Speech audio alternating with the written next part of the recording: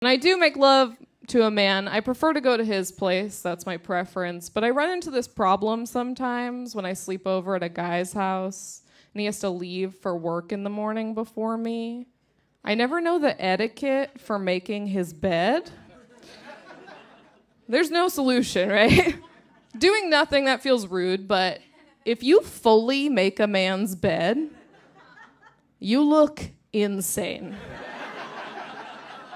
He will come home later like, this got serious fast. I was not ready.